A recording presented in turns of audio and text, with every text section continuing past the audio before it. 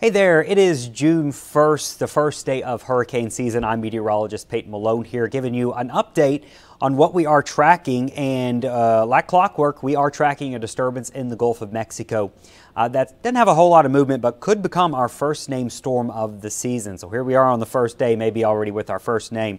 It's currently sitting about 250 miles southeast of New Orleans. And here's the deal, it's really not moving that much. So if you're watching in Louisiana, if you're watching in Mississippi, even in Alabama or the Florida Panhandle, we're not anticipating any major issues from this, just simply because it doesn't have a whole lot of movement to it right now.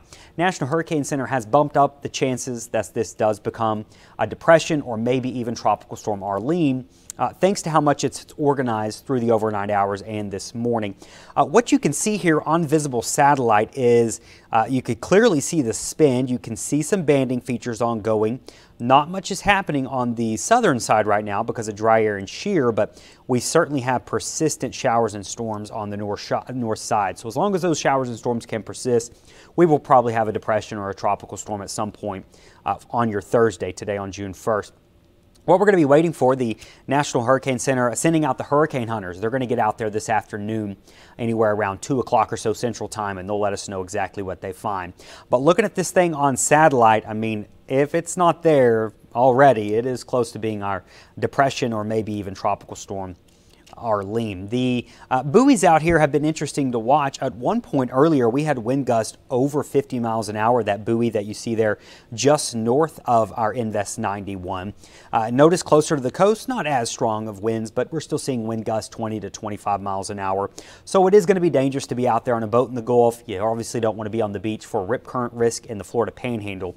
But I do think we're going to miss at least the worst of this for inland spots. When you look at radar here, you can really see what's going on with this thing and the spin. I'm going to turn on radar here for you across the Gulf of Mexico and what we're watching. So you can see the spin there. All the big blob essentially of rain is staying well off the coast there in Florida, but that's where it's going to sit today, and that's why it has that chance to wrap up into a depression. There is some wind shear at this moment. We're not seeing anything that is just completely detrimental to it, but there is somewhat of some wind shear. So where's this thing headed? Well, today, that's where it's at right now, sitting just off the coast there in the northeast Gulf. It's not going to be moving much. It's really just going to meander today. This is all the way into tonight. Notice it really doesn't move all that much. The steering currents are fairly weak right now. Then we do expect it to start to move to the south tomorrow on Friday. Could be a depression or even Tropical Storm Arlene at this point. Notice it is sitting off the coast of Florida there by a good bit. It's certainly not going to be extremely close, but from Fort Myers to there, couple hundred miles to the east. At the same time, you are still getting some scattered storms over on the peninsula, but there's your core of what could be our tropical storm. As we get into Saturday, though, it starts to really feel the impacts of wind shear and dry air and move down towards Cuba. Meanwhile, in Florida, you've still just got scattered showers. So this center may never actually move into Florida, but you could have some rainfall. Now, I think that's where most of the rain's going to end up being with this system. So we've got the warm waters. Where it's currently sitting is sitting at about 79 to 80 degrees. That is enough to support that weak tropical depression or maybe a tropical storm. But as it moves to the south in plenty warm waters, the only thing that's really going to be hindering this is the wind shear and dry air. And there's a lot of wind shear and dry air over the Gulf of Mexico right now. You can see all that being imparted from the southwest. That's why you have this lopsided kind of system. That's why all the rain's on the north side. You've got the wind shear and dry air coming in from the south like this, and that's going to continue for a couple more days. And actually the wind shear and dry air should intensify on Saturday, so that's why we expect it to weaken. If it does become a depression or a tropical storm, it would be probably a short-lived one, less than a day and a half to 2 days. What is steering this thing? Why is it not moving now, and why don't we expect it to come to the North Gulf Coast, up to Florida or New Orleans or anywhere in between to Mississippi to Alabama?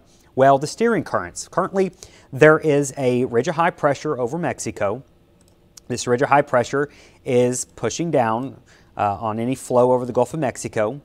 You've also got not a whole lot going on the north side of it. So whenever you look at where that low is situated, it's just kind of nestled under a ridge and it doesn't have a whole lot of winds to push it around. Now, eventually that will change. Now, what's going to start to push it down towards the south here is the fact that this ridge is pushing it down. Now, as we get into Saturday and Sunday, notice what happened. See this weakness over here? That is a trough of low pressure over the East Coast, so that's going to act to turn this thing back up towards Florida. But by then, we think it's going to be fairly weak, if really anything left of it, thanks to the shear and dry air. So that's what's going to be moving this thing over the next couple of days. We're expecting it to not move much today. It'll travel more south tomorrow and Saturday, and then eventually the wind shear and dry air should just shred this thing as it approaches northern Cuba. And then whatever's left of it, the moisture, maybe some showers and thunderstorms get pulled up towards central and southern Florida by Saturday and into Sunday. So we'll see. Not expecting this to be a major event for anyone, it doesn't look like. It is fortunately going to stay out over the Gulf of Mexico, but it could be our first named storm of the season. Arlene is the first name on the list. Now, what's interesting is this year, this could end up being our second storm. The first storm, it was a subtropical storm back in January. The Hurricane Center didn't tag it at that time, but they went back last month and said, well, you know what, that was a subtropical storm.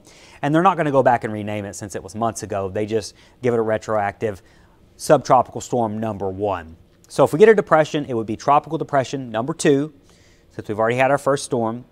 On the flip side, if it gets a name, it would be Arlene, just because we haven't used Arlene yet. So we'll see if we have it later on. At this moment, we're waiting on the hurricane hunters to fly on out there this afternoon. Once again, it is June 1st and could very well easily have a depression or a storm. Of course, we will let you know.